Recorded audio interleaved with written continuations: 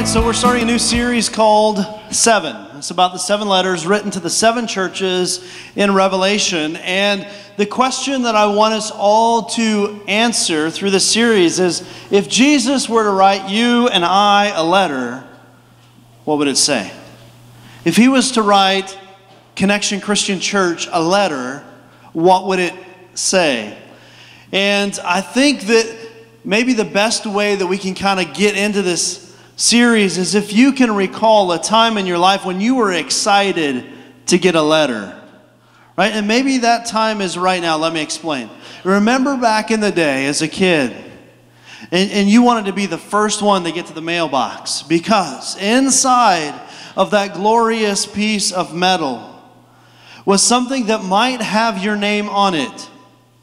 And as a kid, you probably knew that this was going to be from grandma or grandpa, right? And there might be a card inside of it, and this card is going to have a letter written specifically to you. There might even be some cash tucked inside of this card because grandparents are good like that. Today we run to the mailbox. Well, we don't even run, do we? Some of us like, if I don't have to hit that mailbox today, I'm all right with that, because chances are inside of that mailbox are going to be a few items. Number 1, junk mail, right? Oh, yeah, hey, if I run down to the car dealership, I may have a key to unlock this car.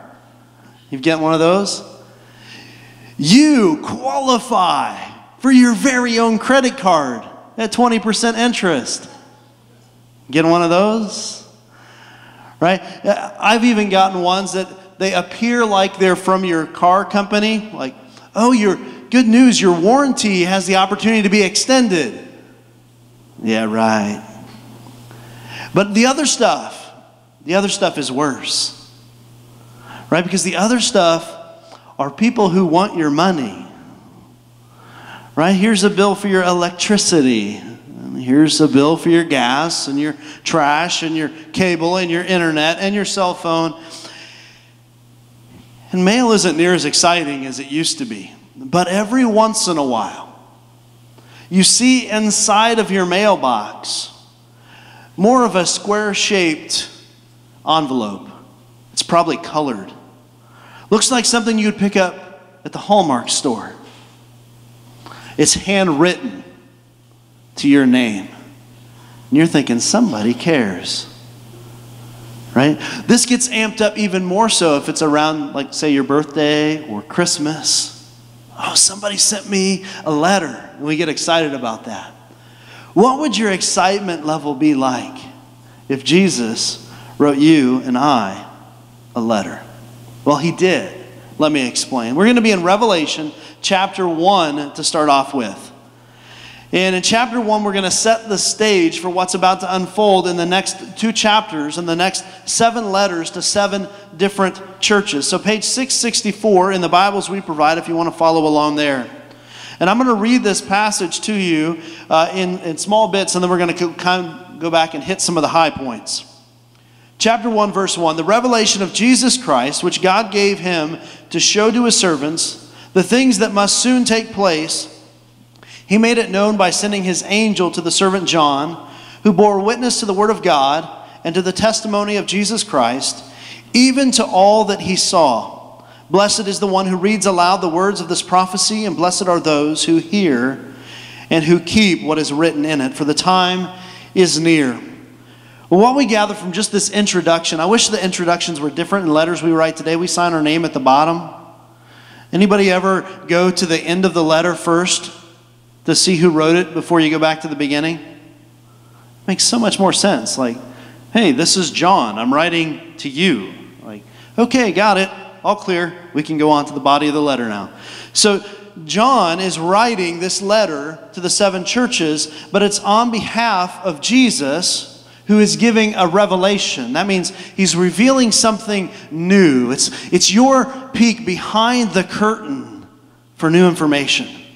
And so this is an exciting piece of information about to be revealed. But it's not just from Jesus. Jesus gets it from God and then sends it via a messenger, an angel, to John, who's now giving it to the churches. It's a long, drawn-out process, but what you and I need to know is that this letter, this information, actually comes from God by the way of Jesus. And then John, some believe to be a number of different characters, but probably the most likely is the Apostle John. So when Jesus goes out, he recruits his 12 apostles to follow after him. One of those is John, the one he loved. John writes the Gospel of John that talks about his interaction with Jesus throughout his life. And then we've got the letters 1st, 2nd, and 3rd John that he also wrote. And John was the one that was supposed to be passing along this bit of information. Now you can see here that this is also called not just a revelation, but a book of prophecy. Words that are prophetic. In other words, they have not yet come to pass. Now, if you're familiar with the prophecy of the Old Testament, the prophets, you realize that there was oftentimes layers of information given to the people. Revelation is no different. Revelation is talking about a time that's yet to come in the far-off future. Revelation is talking to the exact context of people about stuff that is about to take place. And it's pulling in from the Old Testament a lot of imagery. And so when you and I, we read this, if we don't have a good understanding of the Old Testament going in, we kind of miss the mark and we get even more confused. Because we open up the book of Revelation when we can't sleep, and then we find out that our dreams are weirder than we started off with. Like, what is this stuff? What does this mean? What's the context going in? And so hopefully we can grab some of that imagery as we're going through, but we're just hitting the first 3 chapters, so we're not going to get into a bulk of that. But here we are in this part, talking about prophecy, things that are not yet to come, but also prophetic is forthtelling the Word of God. So that's kind of like me right here today telling you about the Word of God. And so he says, blessed is the one who reads aloud the words of the prophecy. Blessed are those who hear and who keep what is written. So 3 things that you and I need to grasp just from this very beginning piece. Read, hear, and keep. Read, hear, and keep. The people at this point in time probably had a very low reading level. Okay, so about 15% literacy rate. And so the way that they would get the information from a letter is somebody would read it aloud to them. So blessed is those who read. So right now, today, you are sitting there observing and absorbing the things that are proclaimed to you. So there's somebody telling you and you're receiving it. And then the real kicker here is those who obey it, who keep it. You could say the same thing in this math equation. Information plus application equals transformation. So regardless of whether you're telling your kids at home or you're telling an employee or a coworker at the office, if you give them information but they never apply it, it only leads to frustration. We've been there. Chances are you have been the object of somebody's frustration because they have passed along information and you have failed to apply it in your life. So maybe what you need to hear today is this simple bit of information that I need to get myself to a place where I can hear the Word of God being proclaimed. And if I can hear it, the next phase for me is to apply it. Maybe that's for you here today.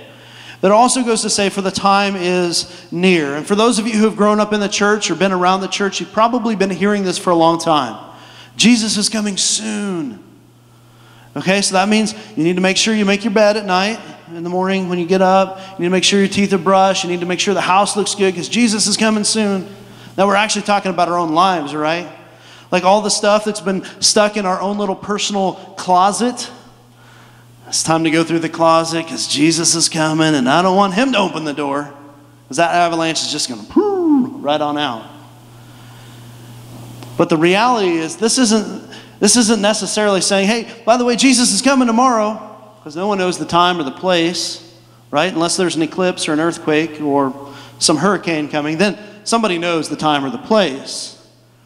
But in this situation, it's actually saying that you and I, we need to be ready. The time is coming soon. We have to be ready, be on guard, be alert, have our stuff in order, our ducks in a row, because we never know. Revelation 4 through 8, John to the 7 churches that are in Asia.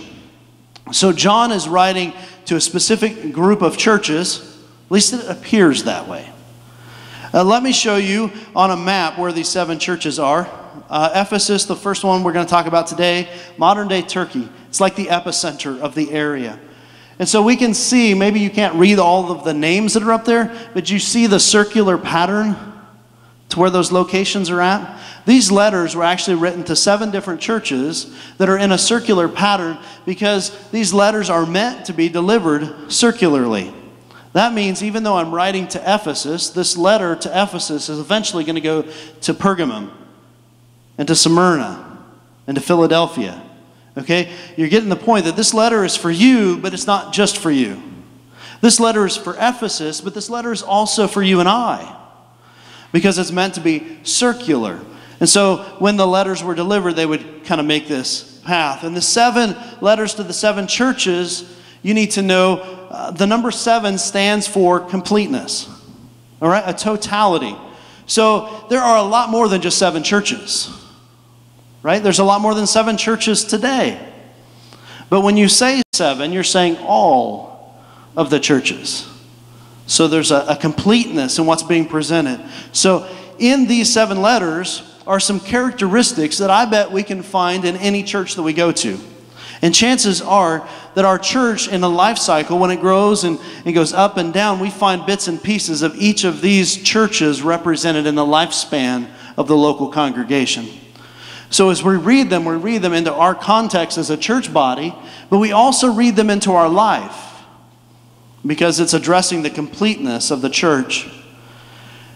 And then it goes on to describe where this authority is coming from. And so it kind of gives us a picture of the Trinity. The Trinity is not something covered in Scripture, but what's referred to when we talk about the Father, God, the Creator, Jesus, His Son, who came to die for us so that we can live in Him, and the Holy Spirit, which is promised to live inside of those who believe, to comfort, convict, and encourage each of us. And listen to the descriptions given here. God is referred to as the one who is, and who was, and who is to come. That's an allusion or a reference back to the I am of the Old Testament. So I am in the past, I always was.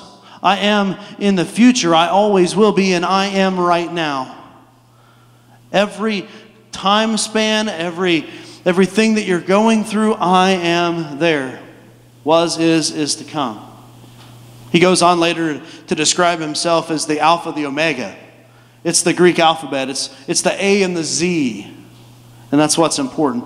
And then to describe the Spirit, it says this: the 7 spirits who are before His throne. And you're thinking, well, I thought there was just one Holy Spirit.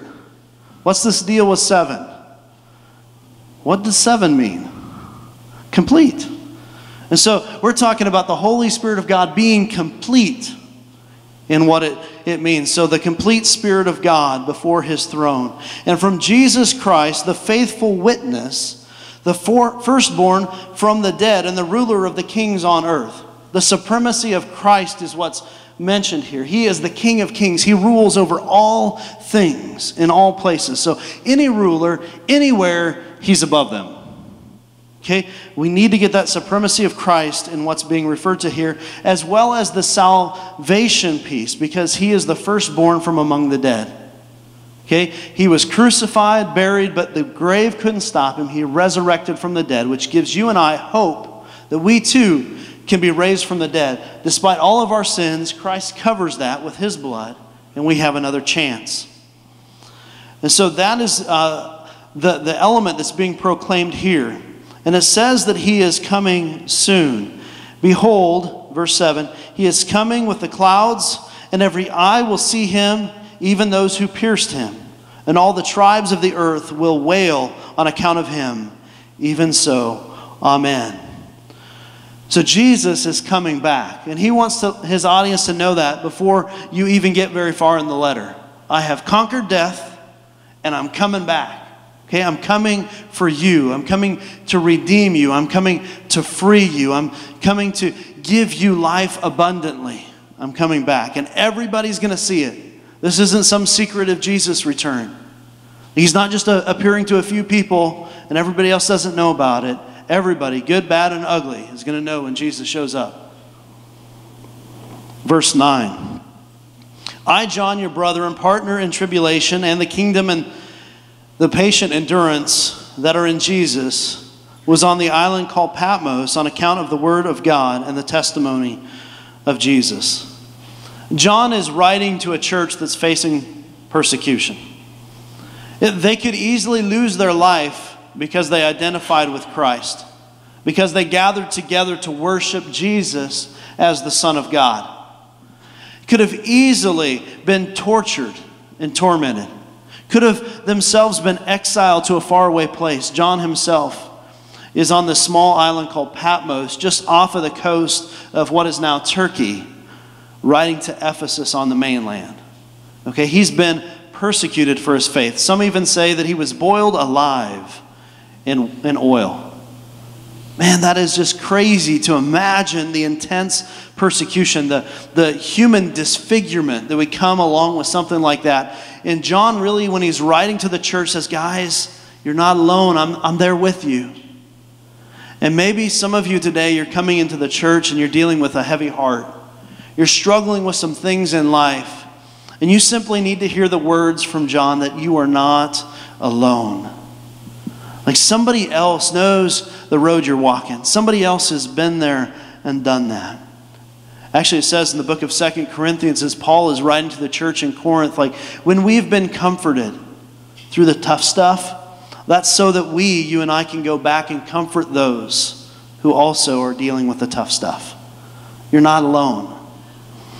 And he's in the persecution, but not just any kind of persecution. It's because of the testimony of Jesus. It's because of the gospel account. It says, I was in the Spirit on the Lord's day. I had a vision on Sunday, the day of the resurrection. And I heard behind me a voice like a loud trumpet. In other words, there was no denying it. Like, you can sleep through this alarm. It's got your attention. And so he hears this, and I don't know if you're seeing it in your translation the way I'm seeing it in mine. Mine, it appears in red. So Jesus is talking, and he says, write what you see in a book and send it to the 7 churches, to Ephesus and to Samaria and to Pergamum and Thyatira and Sardis and Philadelphia and Laodicea. And then I turned to see the voice that was speaking to me, and on turning I saw 7 golden lampstands. We see at the end of chapter 1 that the 7 lampstands represents the 7 churches. Okay, and what do lamps do? They shine light, right? So the churches are to be the light of the world. And so there among the churches, the light of the world, is standing someone who looks like the Son of Man, clothed in a long robe and with a golden sash around his chest. The description of the person standing there, which we believe is Jesus, is a descriptor that's used of 3 different types of people. You have the prophets of the Old Testament. They wore special garments that signified them as being spokesmen of God. You have the priests who interceded on behalf of the people before God. And you also have the kings in their royal garments. And so those are the 3 types of people that would wear this long flowing garment and this gold sash. What an accurate picture of who Jesus is. The prophet of God, the priest interceding on behalf of you and I, and the king of all kings. And it's him, Jesus, who's standing amongst the churches, the 7 golden lampstands, who are supposed to be shining brightly. And his hairs on his head were white, like white wool, like snow, perfection. Some of us maybe would refer to that as, the old age has set in. White hair, there's some wisdom there. His eyes were like a flame of fire, the kind of fire that refines and draws out impurities to make things better. His feet were like burnished bronze, refined in the furnace. And his voice was like the roar of many waters. In his right hand he held 7 stars. From his mouth came a sharp 2-edged sword, and his face was like the sun shining in full strength. And that's a whacked up picture of Jesus. Well, let's just be honest. But the figurative language that's used there is powerful. That he is the King of Kings. He is glorious. He is dressed in splendor. And he is holding the 7 stars. We're going to come back to that in a minute because he refers to that when he's writing to the Ephesians. Okay, so he who holds the 7 stars. And when I saw him, I fell at his feet as though dead. But he laid his right hand on me, saying, "Fear not. I am the first and the last and the living one.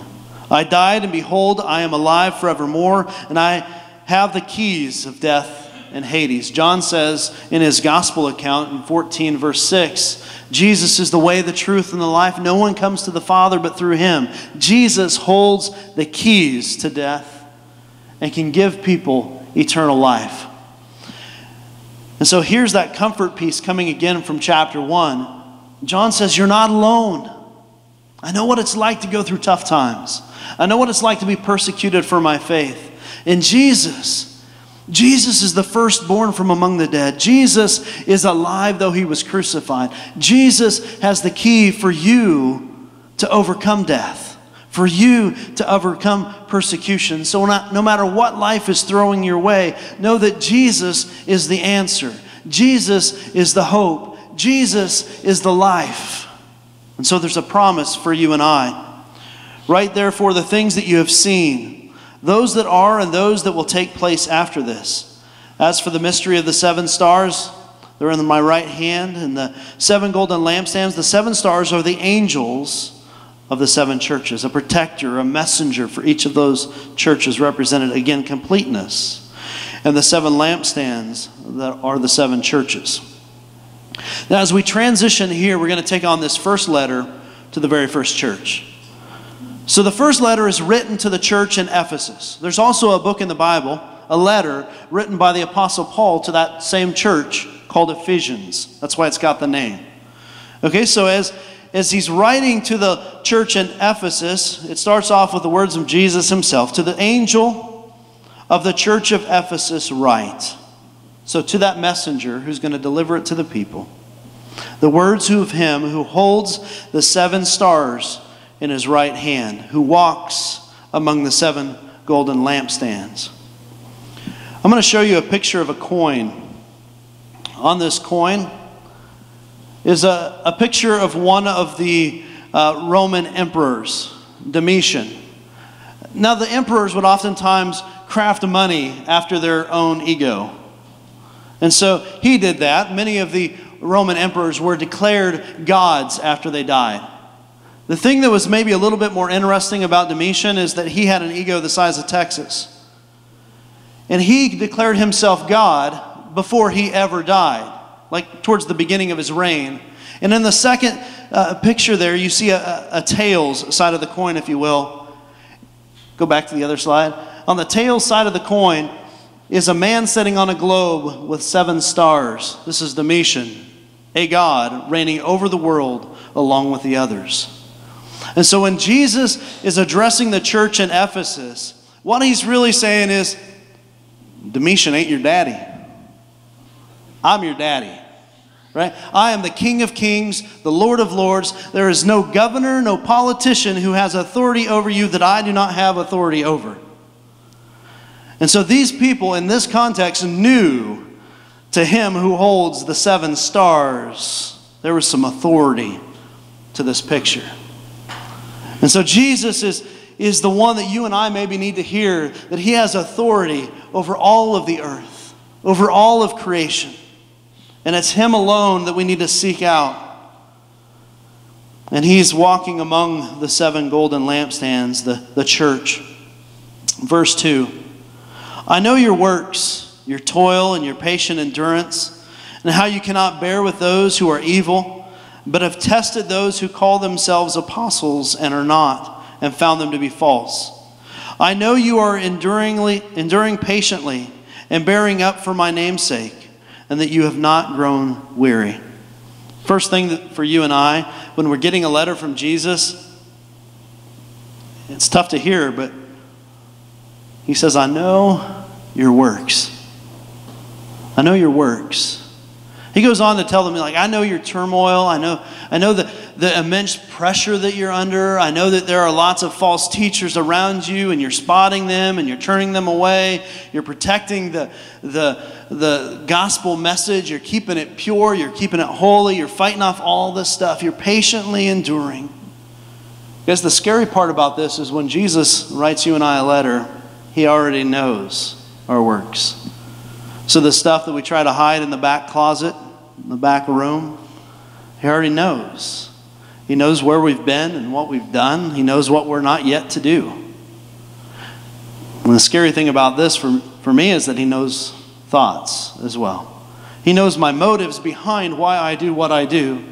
He knows the things that, I'm pretty good at putting a mask on and pretending like everything's all right, but I'm kind of angry under the surface, frustrated, ticked off maybe about some of the things that are happening, whether they're injustices in the world or personal injustices, my own little pet peeves. He knows the thoughts going behind that. He knows the internal motivations, and he knows yours. So Jesus, as he's writing to the church in Ephesus, guys, I know you. I know your works. And you're doing a good job. I mean, this is the attaboy from Jesus. You're doing a good job. You know the gospel message, and they didn't have it in a nice leather binding like we do, but they would hear the message and they would apply the message, and they would stick true to the message, and they would stand up against all the opposition. Good job, guys. You're awesome. One of the gods that they would have had to stand up against was the Roman emperor. We talked about that. Some believe that in this epicenter of popularity, it was about 250,000 people that would have lived in Ephesus. Imagine trying to figure out the plumbing system in Ephesus before modern day toilets. I actually saw a picture online of just like some stone that was carved out with a hole in the middle. That was the public facilities. 250,000 people. I don't know. I don't know if I can do that. That seems strange. But they worshipped a ton of gods. Some counted up as many as 50 different gods and goddesses that they would worship. And they had legalized prostitution. Archaeologists have even discovered a tunnel that goes from the library to the local, the local hangout for the prostitutes. And so I don't know if it was like the guys going, hey, honey, I'm going to go study. And then they'd check out more than just books. But this was just an okay thing. One of the gods, and there's actually a statue over there, is a god that we would refer to as Nike. Check this out. This logo here, Nike, you thought you were just wearing shoes on your feet. Nike is the goddess of victory. Okay? The swoosh that's become so iconic was meant to represent Nike's wings. And we worship a false god on our feet. And some of us, we turn to other false gods of like Reebok and Fila, and not Adidas anymore. That's been thrown out. And we're trying to figure out how to navigate all of the different things calling our attention. You guys, I know that anytime I talk about the many different gods that people serve, it's easy to look back in Scripture and go, oh, well, we don't have that. Like, we don't have this god and this goddess and this pole and this table and this sacrifice. And yet at the same time, we have so many different things vying for our time and our attention and our money. We have so many false gods around us. The gods of popularity, the gods of success, the gods of affluence, the gods of our family, the gods of a job well done, the gods of entertainment. And yet we're trying to figure out how to stand up under that. The answer really is the gospel, right? You get into the gospel, you hear the words, and you begin to apply them in your life. Information plus application equals transformation. And then you too can stand up against those false gods coming in. But we move on. He says, yet this I have against you. So we have some good stuff. We have some, not so good stuff. But I have this against you, that you have abandoned the love that you had at first. Love was the missing link. We know from the New Testament accounts, also written by John, that if you don't have love, you don't have much of anything. Like, Jesus is love. God is love. They will know we are Christians by our... Some of you were there. They will know we are Christians by our love, right? And so Paul, as he's writing to the church in Corinth, tells them there's all these different spiritual gifts, and you're awesome at doing this, and they're awesome at doing that, and you together you're one body, but he who has not love is nothing but a noisy gong, a clanging cymbal. And so these people are doing so much right. They're in a midst of this polygamous society who's chasing after all these other gods. And they're standing up underneath that with the gospel account, but they've forgotten their first love. That's a big deal. Let's read on. Remember, therefore, from where you have fallen. Repent and do the works that you did at first. If not, I will come to you and I'll remove your lampstand from its place unless you repent. You see, these people were so busy building walls to protect the church and protect the people inside of the church that they forgot they were a lampstand. They forgot that they were supposed to be shining their light for all the world to see. We still can struggle with this today. We get into our own little holy huddle. We exclude ourselves from the world around us. We're so focused on the truth that we forget to love other people. The problem is this, that we need both love and truth. You see, it's not love if we're not approaching people in truth. That's just a lie. Right? We do that a lot of times. We love on other people, but we deny the truth. And we lie to them. But yet if we give somebody truth without love, like these guys in Ephesus were doing, that's not really true love. That's not the love that comes from God. God's love is both truth and love. We give them the whole shebang. And we do it in a way that encourages them and supports them and builds them up, because that's the way that God wants it. It's like Jesus would be saying to you and I love the world so much, I love you so much that I'm willing to send my one and only Son to die for you in your place. You know the passage? And you and I, we're okay with that because we're pretty hot stuff at times. And Jesus died for me. And sometimes we think, oh man, that's really hard to grasp because Jesus, He knows my works, He knows my thoughts. So I can't imagine how He loved me enough to die for me. But hopefully we understand His love enough that it drives us to love Him back. And that's one of the reasons you and I gather together in this place we call church. Right? With a group of people who are like-minded, because Jesus loved us enough to die for us, and so we want to live our lives for Him. A willing sacrifice, says in Romans, a living sacrifice, holy and pleasing to God. That's what we do. But Jesus has this other part, like when He's offering this, I love you so much. We go back to Mark chapter 12. Love the Lord your God with all your heart, soul, mind, and strength, with all of you. And the second is like it. Love your neighbors, you love yourself. Guys, hey, this is Jesus here. I love you. Love me too. By the way, there's other people I love. They're sitting around you, and I want you to love them also. So we can miss that point.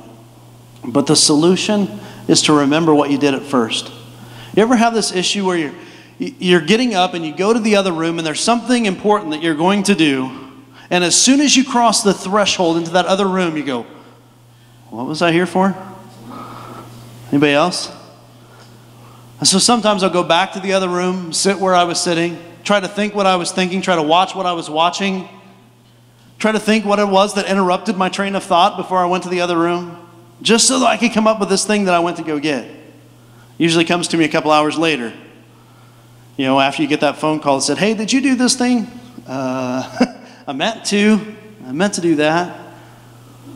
But this is the key, guys. When we've forgotten our love, we remember what we did at first.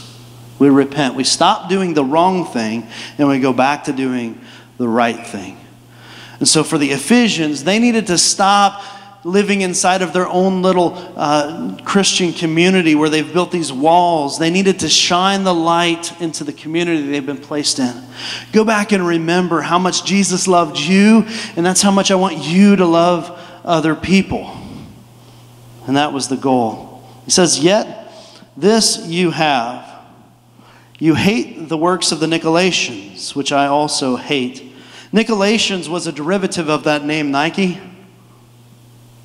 So these were the people who worshiped that God of victory. Look at how he brings this home. He who has an ear, let him hear what the Spirit says to the churches. To the one who conquers, some of you may have a different word in your Bible. It may say something like victory, victorious. To the one who is victorious. You're standing up against Nike, right? But the victory is in Jesus.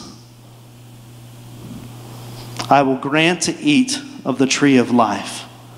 So to the one who holds true to Jesus, who loves Jesus and loves his people, to the one who shines their light brightly, Jesus is giving us the opportunity to eat from the tree of life. We're going back to Genesis, the tree of life. It's also at the end of Revelation when he brings down a new Jerusalem, the tree of life. That's an important deal. But also something that we lose in the translation is outside of Ephesus was this garden. They called it paradise. Guys, you think you got paradise sitting right out your city walls. I'm telling you, the tree of life is in the paradise of God. And then the tree of life is Jesus. And in that is hope. And to those who repent, to those who turn to God, to those who hear his word and apply it in their life, man, you are victorious and you will get the crown of life. So what's your next step? What's your next step? Maybe for you today is simply to be a proclaimer of the good news of Jesus. You've simply sat there letting somebody else to do what you should be doing, because blessed are those who proclaim, who share the good news. Maybe you need to be right where you are and you need to be receiving the good news. You need to be allowing it to minister into your life, into your heart, into the 9-to-5 job that you've got, into your home life. And so you need to receive it. But that information, if it's not applied, guys, it's dead. It's meaningless. It's lost. And so many of us, we sit and we study God's word, but we fail to apply it. And maybe that's what you need to do. Maybe today, from the first chapter of Revelation, you simply need to understand that in your suffering, you are not alone. Guys, in this church, in this family of God, there are others who are suffering. You are not alone. There are others who have overcome. You are not alone. But Jesus alone gives you the victory. He is the one that holds the keys to death and Hades. Right? He is the one who brings life. And maybe you need to remember that you are the church. You are the light. You are the lampstand that's supposed to be shining bright. That you preach the word in truth, but you share it in love. Guys, I don't know what your step is today, but I do know something. The victory is still in Jesus. Father, we thank you for Jesus, for his sacrifice, for the life that he's lived, and for the testimony that's left behind through John in this letter to the church in Ephesus. Father, help us to remember that you have already conquered. So the struggles that we face, the difficulties that come our way, that Jesus holds the keys. Help us to be able to find that kind of comfort, that kind of peace in life, that we can get through the tough times, that we can be a testimony of patiently enduring. God, guide us into your truth. That Jesus can look at us and go, well, I know your works and how you're standing up against all the false doctrines and the false teachers. You're sticking true to the gospel. But along the way, Father, help us to continue to be beacons of light and sharers of love. It's in the name of Jesus we pray. Amen.